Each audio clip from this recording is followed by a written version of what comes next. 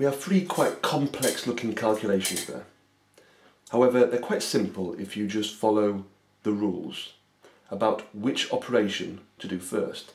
Now there's a sort of a phrase which is BIDMAS, which tells you, given a question, what to do first. Now B is B-I-D-M-A-S, BIDMAS.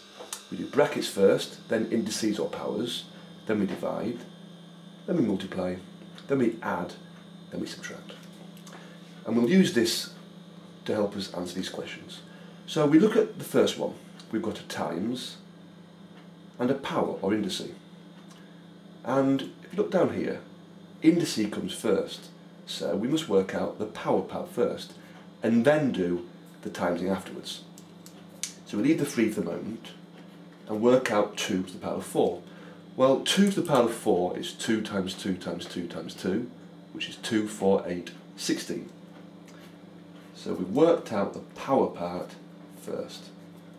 Then we do 3 times 16, well 3 times 16, 3 times 10 is 30, 3 times 6 is 18, add them together, 48. And that's the answer to the question. So, the second one. There's lots of things there, aren't there? And the point is that we always work out brackets first, which means do what's in the bracket. Let's work out what's in there first of all. So in there is a 5 and a 2 squared. There's an addition and a power. Well, powers comes way before addition, so we have to do the 2 squared first. So let's put a bracket there. We leave the 5, and 2 squared is 2 times 2, which is 4. So 5 plus 4. And that's then squared. So I've worked out this bit here first of all. So we've got a bracket still there. So we must still work out what's in the bracket. Well, 5 plus 4 is just 9. So we've got 9 squared. We can now remove the bracket because we've worked out the thing within it. And then 9 squared is just 9 times 9, which is 81. Now, the third one looks quite confusing. Brackets again and a number there.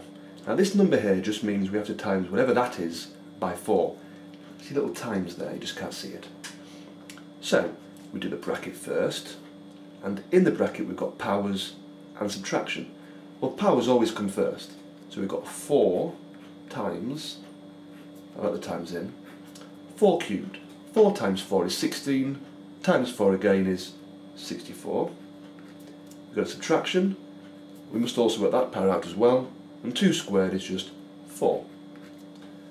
We must still work out the bracket, so 4 lots of, well, 64 take away 4 is just 60.